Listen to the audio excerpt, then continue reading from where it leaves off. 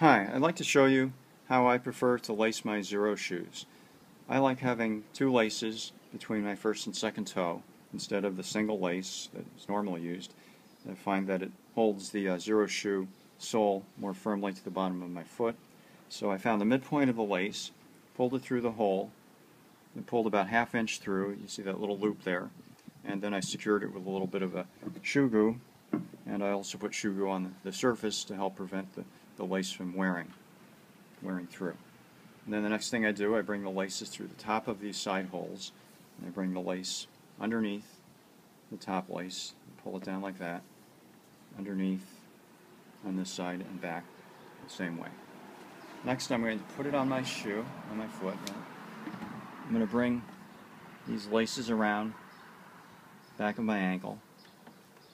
And when I do that, I'm going to bring this underneath the top lace, like that. It's symmetrical on both sides, underneath. And then I just tie it like this, snug it up a little bit. And I'm going to tie a knot, simple knot. And this can be loosened and adjusted as needed. And then I just tie a simple bow knot as if you were tying your shoe. And you tie it like this so it won't untie.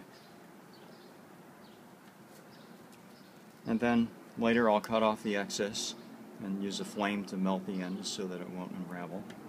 And this is what it looks like.